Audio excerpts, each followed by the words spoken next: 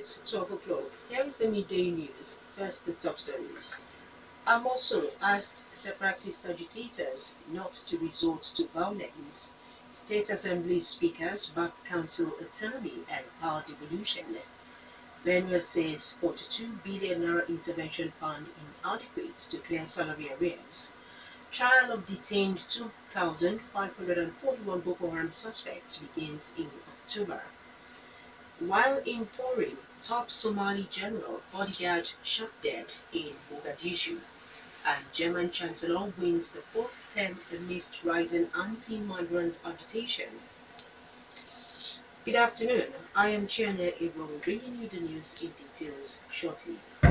Governor Ibikune Amoso of Ogun State has asked all those canvassing for the breakup of Nigeria not to resort to violence.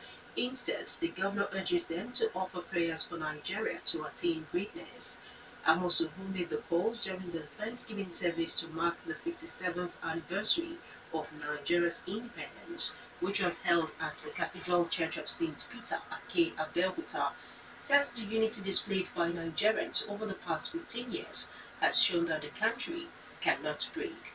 The governor, represented by Deputy Governor Yetunde Ononuga at the special service, agrees that Nigeria at the moment is facing several challenges but believes it has the potential to overcome them. We will continue to pray without ceasing for our country to come back to its lost glory by the grace of the Almighty. We also realize that all is not well in Nigeria right now. We do not need to carry arms against one another. We do not. The Archbishop of Lagos Ecclesiastical Province, Most Reverend Michael Pape, in his sermon, says Nigeria is in its current state because of the baseless prayers being offered to God by its citizens.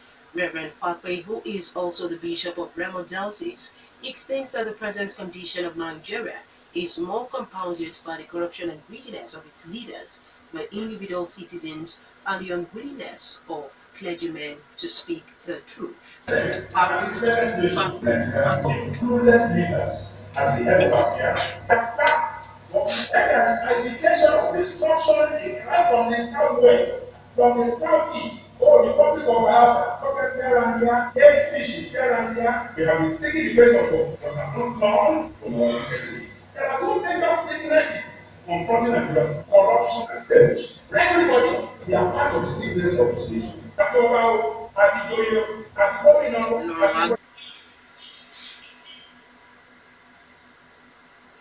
President Muhammadu Buhari is scheduled to pay a visit to Ogun State on November 7 to attend the meeting of the Progressive Governors Forum in Abeokuta, the state capital. Also between October 16 to October 18, the state capital will host the conference of the National Council on Environment. A seminar for top immigration officers will also take place in Abeokuta between October 25 and 26. Speakers of the 36 states House of Assembly have backed the proposed autonomy for the local government to fast-track development at the grassroots. The resolution was adopted in Yola, the Adamawa state capital, at the Conference of Speakers of the State Legislature of Nigeria. The conference chairman, Ismail Kamba, who read the communique issued at the end of the conference, also says the state assemblies strongly support the proposal to devolve powers from the federal to the state level. The assemblies, according to Kamba, are expecting the National Assembly to transmit the draft of the amended 1999 Constitution for consideration and possible adoption of its clauses. Hope of a bumper harvest by rice farmers in Kwara State in October has been dashed as flood takes over their farms. The flood submerged 450 rice farms spread over 3,200 hectares of the federal government's Tada Songhai irrigated land in the Shonga and Edo local government areas. The farmers, according to Governor Abdul Fattah Ahmed, during a visit to the flooded rice farms, says the affected farmers took loans from the Anchor Borrower Program of the Central Bank of Nigeria for the rice planting. The governor pleads with the presidency to come to the aid of the affected farmers. Governor Samuel Otom of Benue State says the Federal Intervention Fund received so far by his administration is grossly inadequate to clear the backlog of salary and allowances. The governor, speaking at the inauguration of the provinces of the Redeemed Christian Church of God in Doko and Makodi, says funds totaling 49 billion naira had so far been received from federal bailout and Paris loan refund in the past 2 years. Otom, however, says that his administration, on assuming office in May 29, 2015, inherited 69 billion naira salary, pensions and gratuity arrears, as well as a monthly salary bill of 8.5 billion naira. The governor explains that although the inherited monthly salary bill had been reduced to 7.8 billion naira after biometric verification of workers, and it's still on the high side, considering the salary bills of states like Kaduna, Ogun, and Kano. More than 1,000 suspected kidnappers and armed robbers are now in police custody nationwide. Inspector General of Police Ibrahim Idris, who made those known as a public lecture in Lagos, says that over 270 of them were arrested all over the country in July. Some of the suspects, according to him, were killed during an exchange of gunfire with policemen.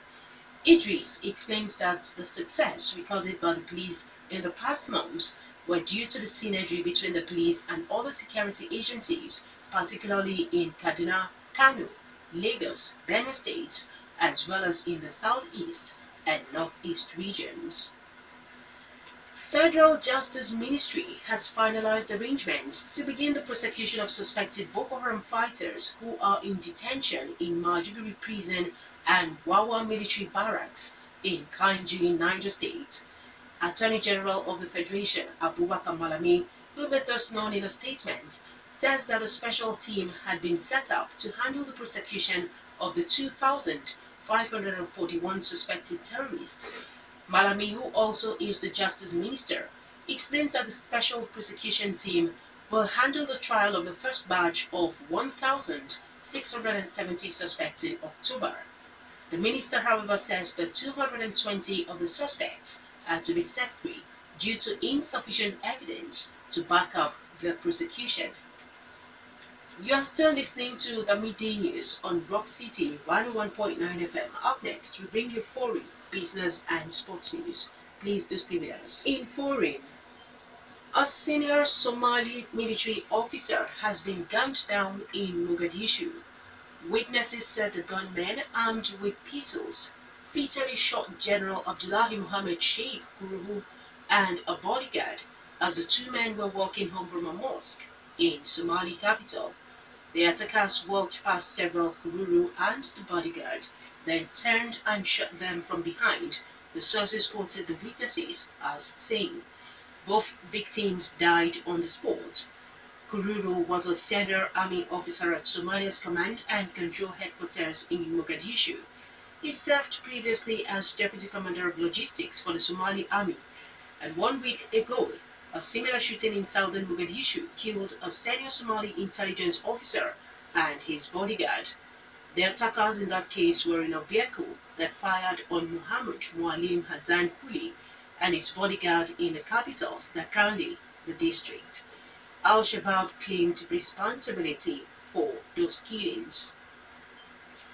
A masked gunman was stabbed mid-attack by an extraordinarily brave church usher after killing one person near Nashville, Tennessee, in the U.S. The suspect shot and injured himself during a struggle with a 22-year-old Robert Caleb Engel, who was struck in the face by the suspect's gun. But Mr. Engel managed to get back to his car and got his own gun to guard the injured attacker until police arrived. Police said 42 people were in the church at the time of the attack.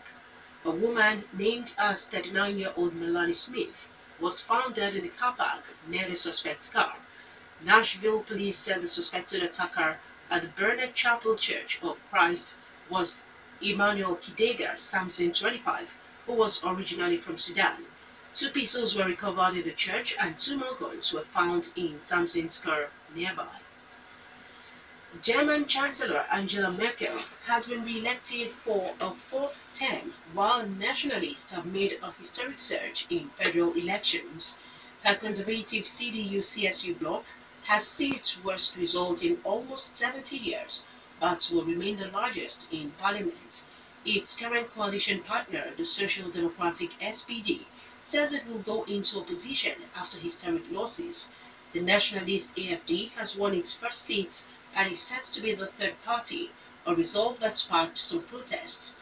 Dozens of demonstrators have gathered outside the right wing, the anti-Islam party's headquarters in Berlin on Sunday night, some with placards saying refugees are welcome. Protests were also held in several other cities, including Frankfurt and Cologne. In business, a major oil pipeline has been shut down in the Niger Delta region for an emergency repairs following the discovery of a leak. The short Nemba Creek trunk line takes 150,000 barrels of crude oil from the Nemba Creek in River State from the endpoint at Cathon Channel to the Bonny Oil Export Terminal.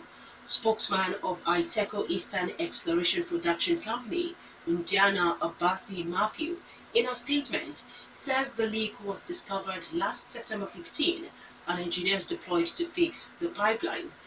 Nigeria's daily production level hovers around 1.5 million barrels in the first week of this month, down from the average of 1.8 million barrels recorded in August.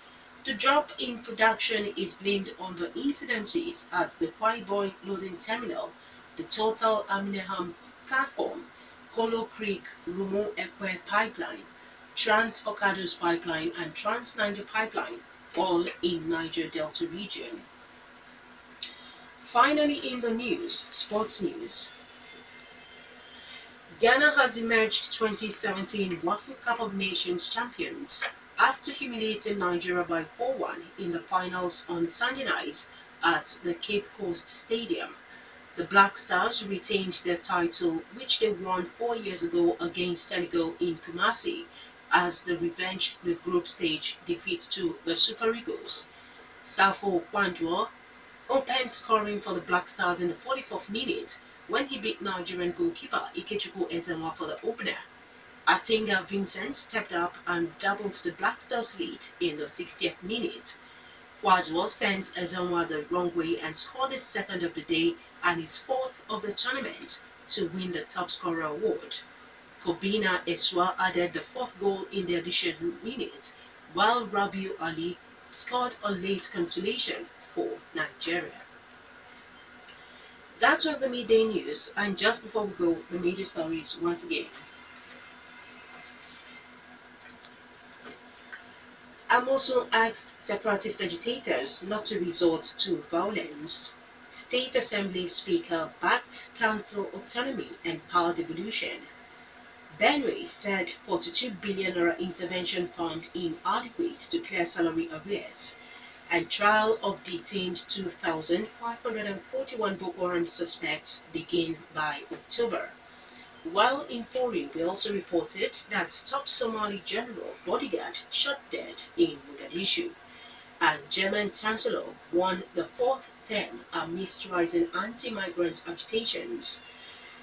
For more stories and to listen to us live, please log on to our website www.rockcityfmradio.com/live.